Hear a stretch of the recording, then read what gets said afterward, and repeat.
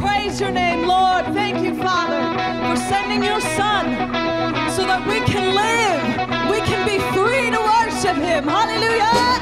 Hey.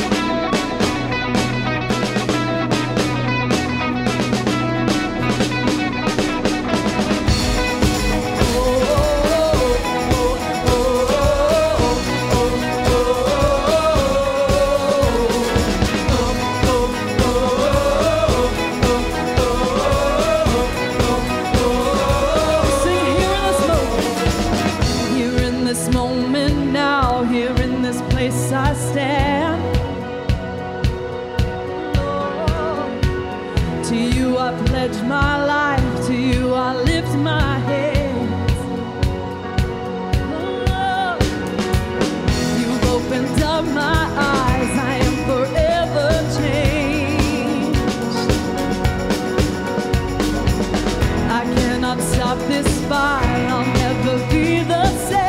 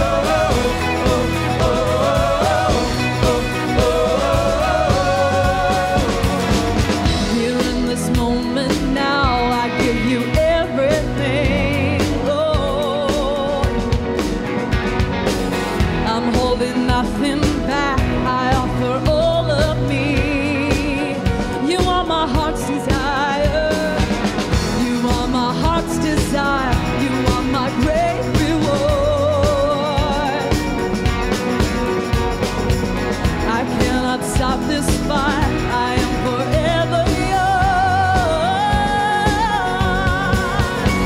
And my life is not my own. I surrender.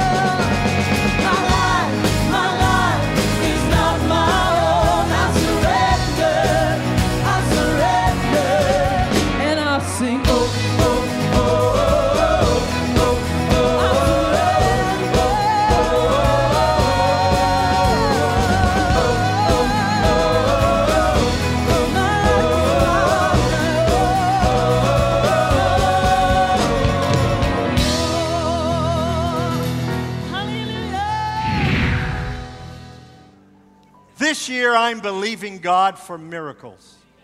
I'm believing Him for miracles.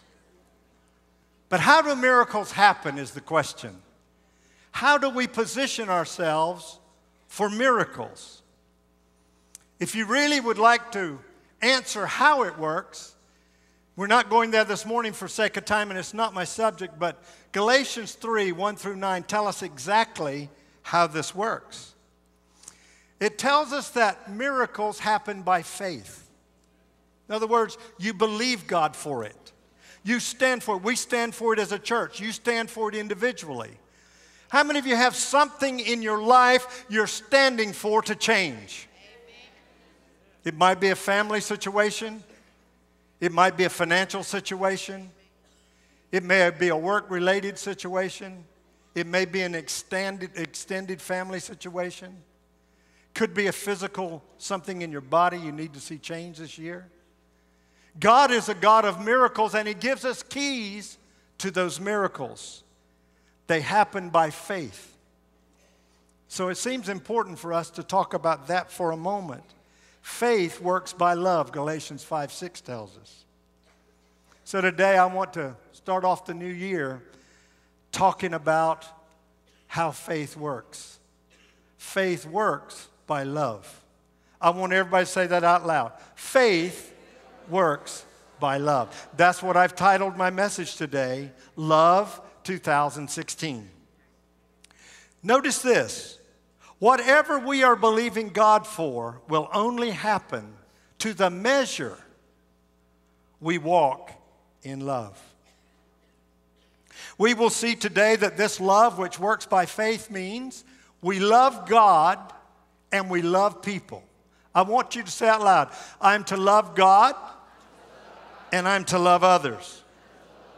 I believe this is the true secret and sometimes the part of it that we miss walking in and hinders us from other things God wants to do for us. I always look for a theme to come up in my heart to begin the new year. Last year was Matthew 6:33. Seek ye first the kingdom of God and His righteousness, and all these things will be added unto you. We sometimes want things, but there's something that precedes things, is seeking God. Can you say amen? So if we're going to walk in the ways of God, we have to function the way His Word tells us. So if we're wanting to see miracles and they work by faith and faith works by love, then we need to find out as much as we can about walking in love. Let's start with a conversation Jesus had with the religious scholars of His day in Matthew 22. So if you're going to be looking on the screen, great. If you have a Bible in your lap, then open it to Matthew 22 and begin noticing here at verse 34. When the Pharisees heard that Jesus had silenced the Sadducees, they gathered together. Then one of them, a lawyer, asked him a question, testing him and saying, Teacher, which is the great commandment in the law? Jesus said to him, You shall love the Lord your God with all of your heart, with all of your soul, and with all of your mind. This is the first, I want everybody to say the first. This is the first and great commandment. And the second is like it. You shall love your neighbor as yourself. Now notice particularly verse 40. On these two commandments hang all the law and the prophets. Since all the law and the prophets hang on these principles, it seems to me that loving God and loving people should be our focus to start out this new year. Now, sometimes you want to hear what's going to happen in 2016. I don't know what's going to happen. I think we're going to see more dark clouds. I know it gets quiet. I think things are getting worse in the world. And the Bible says when these things begin to happen, then lift up your heads and rejoice, for your redemption draws near. Amen. Hallelujah. We shouldn't get nervous about what's going on in the world. We should get excited. Not wanting it to happen to the world, but excited that we get to go see Jesus. How many of you are looking for Jesus to come back? The angel said, the same Jesus you've seen go away will come again, just as you've seen him go. He left in a cloud. He's coming in a cloud. Praise the Lord. And that cloud represents his glory. He left with the glory of the Lord, and he's coming with the glory of the Lord. So yes, we're going to see some things happen in the world, particularly probably in America. We don't know that. We don't have a crystal ball that we can see. We just have the Spirit of God, which is more accurate than anything we could have. And there is this sense that in the world things are going to go worse and worse, but for the church, they're going to get better and better, because a true distinction is coming between the world and the church. A lot of times through the decades, we blended the church together so much with the world, you couldn't tell the difference. But in the days ahead, to be a Christian, and we're already seeing it, we're already seeing on all the newscasts and all the things that there is definitely a prejudice against the church, a prejudice against Christians. But you know what? Every time that has been the case, it united the church. It brought the church together. I want to see the day the Methodists and the Baptists and the Presbyterians and the Word people and any group you could name, that we come together as one. Because if the church ever becomes one, the world will have the answer to all their dilemma. Can you say amen? Say out loud, I believe that. You see, we're for the whole body of Christ, every bit of it. Oh, I may have a view different here or a view different there, and they the same. But that doesn't stop the one central thing, that if you're a true Christian, you believe that the only way I can come to the Father is through the Son. There is no other name given among men whereby we might be saved, but by the name of Jesus. Everybody who's teaching an all-inclusive doctrine, and we even have some churches doing that, even though that's going on. Let me tell you something. Jesus made it very clear. There is no other way but Him. Through Jesus, the world will be saved. Can you say amen? He came to save the world from their sins. On Christmas Eve, I had Jesus being born in America. I'm going to tell you at the end of the service why I misspoke. It really got quiet. Well, I corrected it in the middle of saying it. I said He was born for America and the whole world, but my first statement was Jesus was born in America. Josh reached over to his mother. He said, I didn't know Jesus was a U.S. citizen. But there's a reason that I so misspoke. I'll tell you the story later. Now hear the rest of my message, not waiting for the story. It's going to be later in the day. Notice this, how the message brings out about love. He said, love the Lord your God with all your passion. You see, that's what I mean by fervency, is passion. When we come to church, we're not coming on our own agenda. We're to come with passion towards God. Let Him do whatever He wants to do. I don't try to tell the Lord what to do in a service. I try to follow what He wants to do in a service. And sometimes He just wants to come and bring you a great word. Sometimes He wants to come and move especially by His Spirit and His Spirit only. More often than that is the combination of the two. The Spirit of God working, and we're working right beside Him. Can you say amen?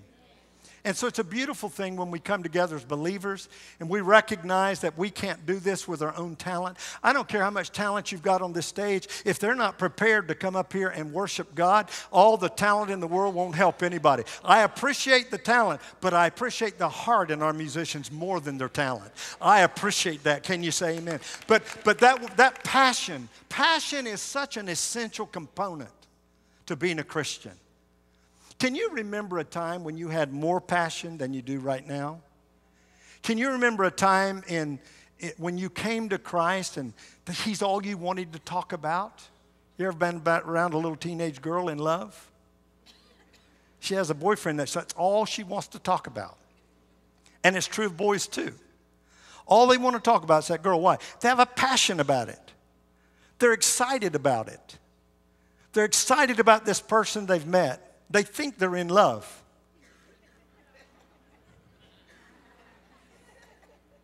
Love the Lord with all your passion. And prayer and intelligence. I was up this morning, 5:43. I looked at the clock, got up, got out of bed, was awakened. Spent some time just praying for today, that you'd have ears to hear what the Spirit would say, that you would be engaged in what the Lord wants to speak to us at this first of the year. Love the Lord your God with all your passion and prayer and intellect. This is the most important. Now notice this, the first on any list. But there is a second to set alongside it. Love others as well as you love yourself. These two commandments are pegs. Everything in God's law and the prophet hangs on them. Now, since God is so good, it's easy to love him. But some of us can be a pain in the neck. How many of you know sometimes it's easier to love God, whom you've not seen, than to love people you got to rub shoulders with every day? Isn't that true? But we'll never love those people that rub us the wrong way until we love God. Because when you love God, you see past what's going on in that person's life. When you love God, you have compassion for whatever it is. You know, sometimes people are really not mad at you. They're just mad. They're upset. Things aren't going well for them. They may take it out on you, but it's not you they're mad at. It's life. It's circumstances. It's situations. And sometimes we can react to that thinking that that's how they're feeling towards us, when the truth is they might be feeling that way about themselves. They may be down on themselves. They may be disappointed in themselves. But when you see somebody through the eyes of God, you look past all their faults and you see their need. That's what loving God and loving people really will do for you. Until we discover that loving God is connected to loving people, we won't ever walk where we're supposed to walk or be involved in people's lives where we're supposed to be. I want you to go with me to 1 John chapter 4. John, of course, was the apostle of love. He was known as the apostle of love. And he said this in verses 20 and 21 in the Message Bible, 1 John 4, verse 20. If anyone boasts, I love God, and goes on hating his brother or sister, thinking nothing of it, this is a little strong, he's a liar. If he won't love the person he can see, how can he love the God he can't see? The command we have from Christ is blunt. Loving God includes loving people. You've got to love both.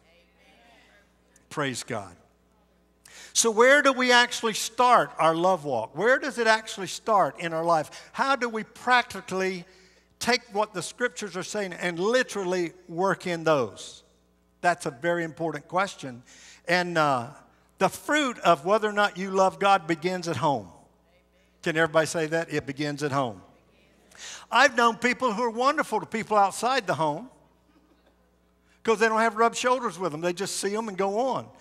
But they're not so nice to the people that live right beside them. Live in the same house, sleep in the same bed sometimes. That's a little more difficult because when you get down to the nitty-gritty of living, life can take on a different tenor, can it? See, I know some of you would have stayed home today if you knew I was going to be talking about love. You say, I wanted to make a New Year's resolution. I want to be in church the first Sunday of the new year, and that's all well and good. But you ought to have ears to hear what the Spirit of God is speaking to our church, because if we'll hear what He's speaking, He's going to take us higher. I want somebody to say out loud, higher. That's good. Loving God is truly evidenced by how we love our family. I think it begins with husbands and wives and parents loving their children. Let me just read you this again from the Message, 1 Peter chapter 3. That's where we'll begin. 1b begins like this. Be good wives to your husbands, responsive to their needs. I know you'd have stayed home now if you'd known we were going to talk about that. Hey, I chose the most modest example I could. I didn't even read the King James. I went to the Message so that you can take it. Be good wives to your husbands, responsive to their needs. There are husbands who, indifferent as they are about words of God, will be captivated by your life of holy beauty. What matters is not your outward appearance, the styling of your hair, the jewelry you wear, the cut of your clothes, but your inner disposition. Cultivate, notice this, inner beauty. Do you know some people spend all their time on the outside? We ought to be spending more time on the inside and let that reflect on the outside. Can you say amen? How many of you agree with that? No, cultivate inner beauty, the gentle, gracious kind that God delights in. The holy women of old were beautiful before God. In that way, and were good, loyal wives to their husbands. We should be loyal to our spouses. Notice verse 7 now. It's not going to leave the husbands out. Aren't you glad for that? The same goes for you husbands. Be good husbands to your wives. Honor them. Delight in them. As women, they lack some of your advantages. How many of you know that in the marketplace to this very day, it's true that they lack the advantage sometimes of a counterpart being a male? But notice what he says. But in the new life of God's grace, you're equals. You're not under your husband's foot. You walk alongside him. You shouldn't walk behind him, and you shouldn't walk in front of him. You should walk alongside him. That's what brings harmony and unity in a family, is when two people walk together. Well, you're not shouting as good as I'm preaching right now. Treat your wives then as equals. Now notice, so your prayers do not run aground. The King James says that they won't be hindered. Hindered doesn't mean they're stopped, but it means they're hindered. You've got some things you got to work out before that prayer is going to be effective. Only now are we ready to love our neighbor, our coworker, the person beside us. But does loving your neighbor only, because friends and neighbors are important in our lives, but does it only mean the person next door? Jesus answered this question. I want us to go there. Today's a great word day. I want to start us off on the word. How many of you know it really doesn't matter anything else, but you could live your life by the word? Man shall not live by bread only, but by every word. Every word. Every word. Say that 3 times. Every word. Every word. Every word. Not just cherry picking it. Not just picking out the verses from your promise box that you love. But also read the conditions. How many of you know you get contracts that tell you that this house is going to be yours at the end of a certain amount of time, but it gives you conditions in the meantime. If you don't meet the conditions, the house isn't yours. So the promises of God aren't yours unless you meet the conditions. I'm not talking about works here in the sense of trying to earn everything by works, but I'm talking about being obedient to the Word of God, just living your life in accordance with the Bible, just by the Word. The Word's a powerful thing. Can you say amen? In Luke 10, I want you to go there for a minute. You'll find an answer to this question that was posed to Jesus. It said, who is my neighbor? Luke 10:25, Jesus said, where it says, just then a religion scholar stood up with a question to test Jesus. Teacher, what did I need to do to get eternal life? He answered, what's written in God's law? How do you interpret it? He said. That you love the Lord your God with all your passion and prayer and muscle and intelligence, and that you love your neighbor as well as you do yourself? Good answer, said Jesus. Do it and you'll live. Now notice this. I love this in the Message. It says, looking for a loophole. How many of you sometimes find yourself looking for a loophole? That's what I was doing that day I asked the policeman that question. I'm going to really work on that in 2016. Really work on it, especially after what happened to me.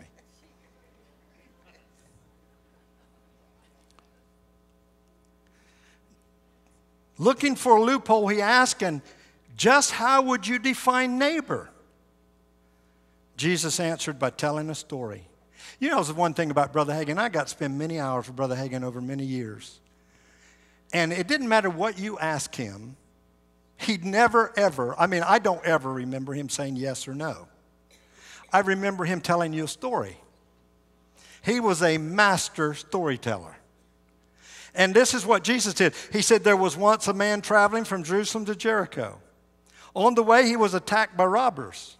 They took his clothes, beat him up, and went off, leaving him half dead. Luckily, a priest was on his way down the same road, but when he saw him, he angled across to the other side. Have you ever done that? I remember just being a little boy, just a teenage kid. And I heard Sister Brookie. You've heard me talk about Sister Brookie. Sister Brookie walked in the Spirit. She loved God with all of her heart. So I was about 6 miles from my home up in a little town called Manteo, and I was in Farring's drugstore. Remember it so well. And I heard Brookie's voice, and I went another way. Because I knew Brookie would know what I'd been doing the day before, and she would take me right there in the middle of everybody and pray for me.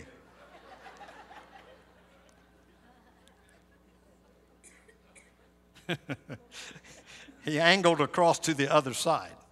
Then a Levite, religious man, showed up. He also avoided the injured man.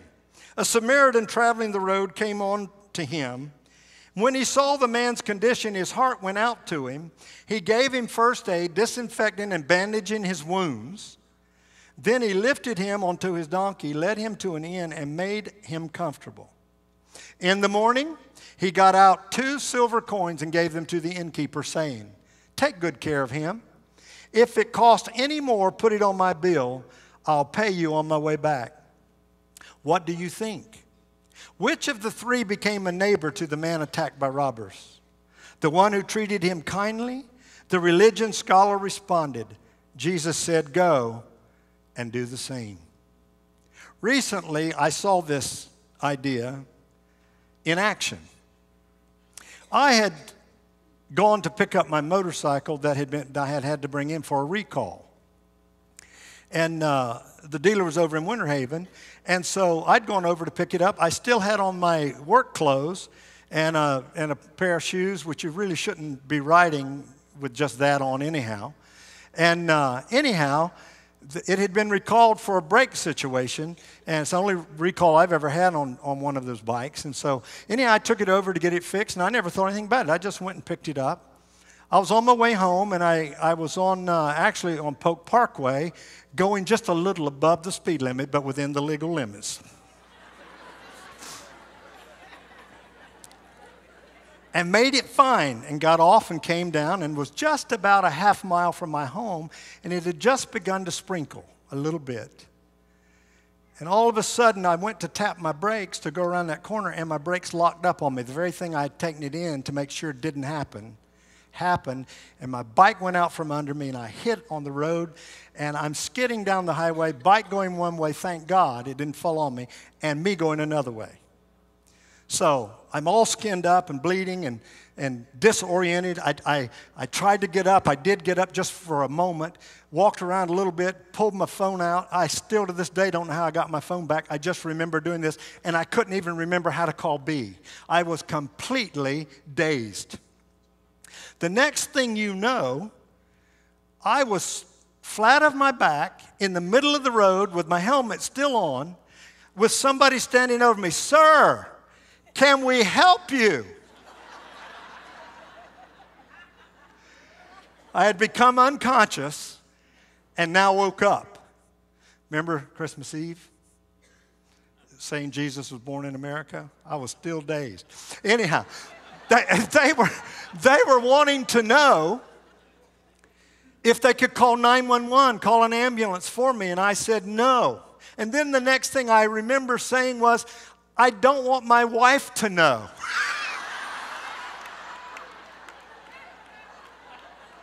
I was just like a little kid out there afraid he's going to get in trouble. And all of it, at that point, there's probably 5 cars that had pulled off to try to help me. And they were so kind. All of these were neighbors, and they were out there asking me, could they help me? Could they do this and that? And then I said that about, I don't want my wife to know. They chuckled a little bit at that. I remember that. But I was completely disoriented. I knew where my house was, but I can't even remember the people that helped me, what they looked like. I had a bit of amnesia afterwards. Anyhow, I finally said, "Just please help me get my bike off the road." Again, I knew B had gone to Publix. And she's only about a mile from where I was, and I didn't want her to come upon me and find my bike sprawled out and me laying out in the highway. She would have panicked beyond words, and I knew it. And I'd never get to get back on my bike again.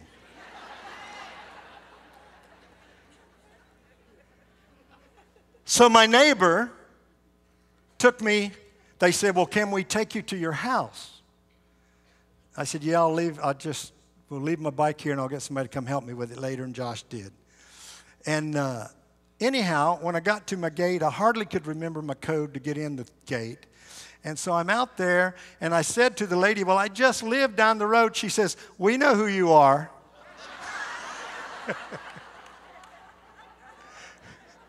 So they took me right to my house. I didn't even have to tell them. But then I got the sweetest note. I brought it to read to you from them. And this is what I'm talking about. I don't even know what these people profess as far as their beliefs. But here's a little note that came and dropped in my mailbox. I just wanted to check on you from the other night. This is S and J Brown. Gave me their address. We gave you a ride home. We have been praying that you were fine. Hope you had a very Merry Christmas. Give us a call and let us know how you are doing. And I gave them a call, obviously sent them a little thank you. But something touched me about their kindness. Not just them, all of them around there. They couldn't do enough. They couldn't have been kinder. And I was already planning to go along these lines for the new year because the Lord had already been dealing with me. He starts early with you. And after all that was over, I was going to tell that story New Year's Eve. And I just felt like, no, hold it for Sunday. It fits what you're going to be talking about. So that's why I waited until today. But you know what? My first thought when they were trying to get me to call an ambulance was, number one, I didn't want B to come, find my bike in that shape, and somebody say they took him to the hospital. And then I thought, well, if I go to the hospital, I know I've got something wrong here. It was a concussion. I won't be able to go do Christmas Eve. And I'd have been better off not doing Christmas Eve if I've got Jesus being born in America.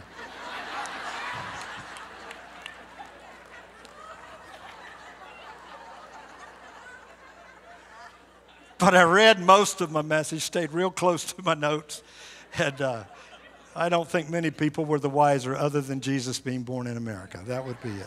That'd be the tell-all. But no, here's what I want to close with today.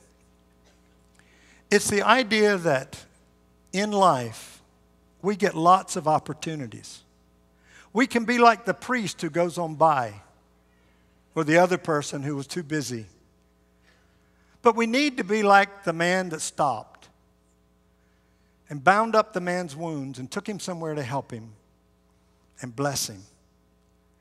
I want to be more sensitive to the needs of people around me. When I have something they need that I can help them with, I want to be willing to do that. When I see that what somebody needs is something spiritual, I want to be willing to talk to them because Jesus said, compel them to come to my house. I want to be the type of Christian that says, look, I know what will be a blessing to you. I'd like to come pick you up and take you to church with me, and you either can come home and eat with me after church, or I'll take you to a restaurant and feed you. If at some point the church becomes the church, and we start walking in the love of God, we will have more miracles than we know what to do with. We're wanting everything to happen in the church, but the greater miracles happen outside of the church. When I was in the piano and organ business, I was always ministering to people. Where I do now, it's a little different. I'm not out outside as much. I'm doing church work in the house of the Lord. But I want to encourage you, because most of you aren't preachers. Most of you aren't up here doing this. But every day you have an opportunity to share the gospel in word, action, or deed. And I believe that that's what the Lord is saying. If you want miracles, be more conscious of others. Love God first and then love each other. And when you do that, life will turn for you in a new direction, a totally separate direction, and you'll start seeing the miracles of God. Will you receive that today? How many of you believe that that's right on for the new year? I believe that is the secret to our lives. Would you stand to your feet?